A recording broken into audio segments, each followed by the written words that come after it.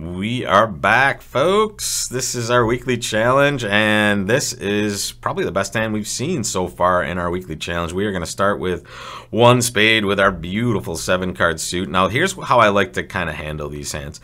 If this were match points, you might have an interesting choice here, but here with a very good hand with a good 7-card major, I like to open one and just bid 4.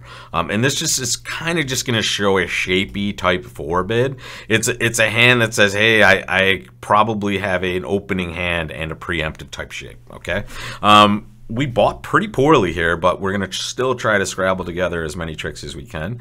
We're going to play low from dummy and hope the 10 isn't to our right. Unfortunately, it is. So, my goodness, this is so brutal. Here's the problem. We have 2 club losers, we have a heart loser, and it looks like we have at least now 2 diamond losers. So I'm going to duck this and see if we can get them to maybe help us out otherwise. We're very, very unlikely to be making this. I'm happy I see this here. I'm going to win that ace, and I'm going to lead a low heart. I was hoping they would play low there. They did not oblige. Now we're just in trouble. Ace of clubs, here comes a diamond to one of their honors, and now we're just going to draw a whole bunch of trump, okay?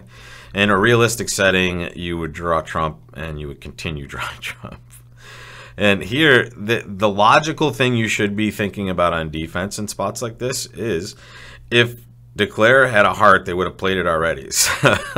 So do not mess around if you're defending this hand and pitch the wrong cards, folks. It would be a real disaster for you.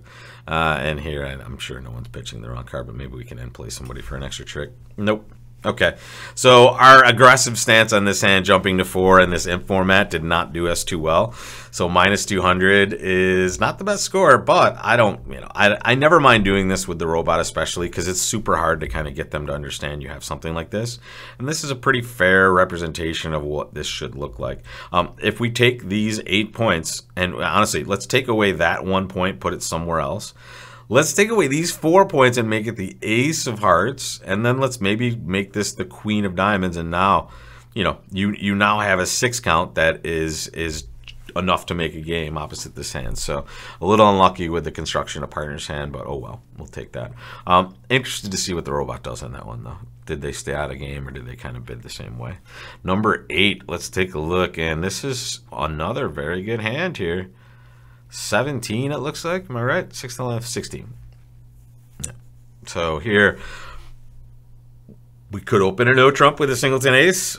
I'm okay with that. We might be missing a spade fit, and we have very good shape. So I'm just going to start with a spade. And here, I don't mind this spot. I don't mind bidding 2-no here, showing what should be 18-19 for us. And always remember, folks, 1-1, 2-no is 18-19. The robot here might play at 17-18 or whatever, but that's just a small leak in their understanding. 18-19 balance is what we're showing. And here, I'm stretching a bit. But I'm stretching in kind of a way that I'm hiding this hand shape-wise from the robots, and I'm being a little bit more aggressive with my game approach here. So here, if I don't go this route, maybe we don't get partner to kind of kick it into game with this hand, which I guess we'll find out if we really want that in a few moments. At this point, they got off to a club lead, which is pretty good for their side, but it's still okay for us as well. We're going to try to create tricks in this suit for sure. Now we're going to get at least 1 extra and maybe more. Doing really well here. They're getting off to a nice switch. Okay, are we getting a club through again? Look at you guys. Okay, now they actually get off to maybe what is their best switch, a diamond here. And our decisions are, okay, do we start taking our tricks or do we start mining for extras? And let's just think about what the dangers are out there. We have a little bit of a danger in diamonds now, especially if the king and the jack are wrong for us, right? So here, if the king and the jack of diamonds are in the east player's hand, right? Or honestly, if just the jack is there and we misguess this, we have 2 losers there and we have a heart loser, which is probably too many. Can we take all of our winners now? Well, let's say even if spades get to be 5 winners, let's just say things are very rosy, so we'll take 5 spades. That'll be 6 tricks total added to the one we've already taken, and then we have the ace of clubs for 7, and that's it, folks. That's really it for our extra tricks. So no, we do not have enough to take all of our tricks at this point, so we have to just mine for more. So at this point, I'm going to play the jack of hearts. And I'm hoping two things. I'm hoping they either, okay, they put us to the test right away, obviously. So they've led a low diamond, and we won our singleton ace. And now the question is, where is the king and where's the jack of diamonds? This is usually bad for us. I tend to think the king is not here in these situations because the robot frequently just bangs down the king in a poor sense. But I've seen them get this right as well, unfortunately. I'm going to play the 10 and hope we're right, and we're wrong. That's just too bad. And now the question is, what do we pitch? Well, I think we're just going to pitch a club now. We're not going to take this finesse again. And, oh, at least it didn't matter. This is always good when it does not matter, folks. And now they're going to help us do our work for us. And I think we just have enough pitches that spades won't matter. Were spades 3-3? Yes. But the problem is, folks, let's jump back over there. When spades are 3-3, we have 5 spade tricks and the ace of clubs, that's 6.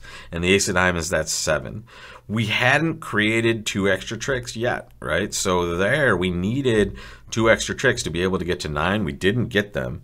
And as this is here, it just looks like if they get off to these leads and the cards are perfectly positioned for them, clubs on one side, both diamonds on the other. They did give us a shot here, but we needed to hop king of hearts. That was our only chance, folks, is to slide our 9th trick in now, or 8th trick in now, and then gobble one up later in one of those other suits. So here, how are we supposed to know? That's right. It looks completely wrong, by the way, at this particular point in the hand. So a little unlucky. And then they just pop open their best source of tricks here, folks, diamonds.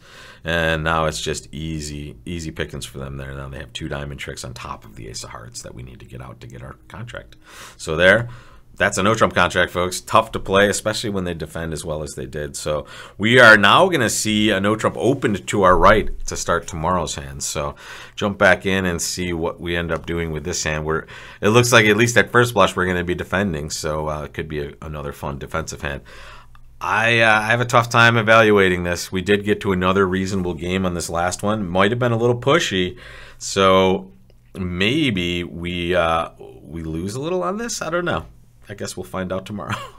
I'm very interested in these results, if you can't tell. So we'll find out what's doing tomorrow, and join me for that, folks. And don't forget bridgelesson.com for not only lessons but the weekend games coming up, folks. Friday duplicate game, and Saturday the weekend pro-am is Friday and Saturday. Actually, you can play either day.